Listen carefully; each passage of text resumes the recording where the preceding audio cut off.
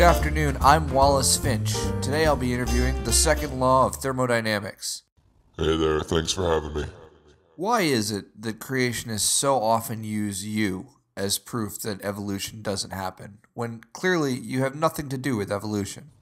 Yeah, man, see, I'm a law that describes closed systems, and you guys have this big giant sun, so that really isn't a closed system, man.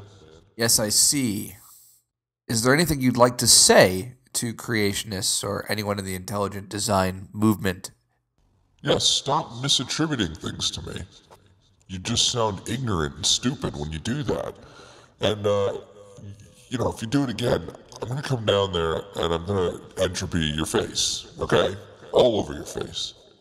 Yeah. Well, thanks for sharing, and we'll see you next time.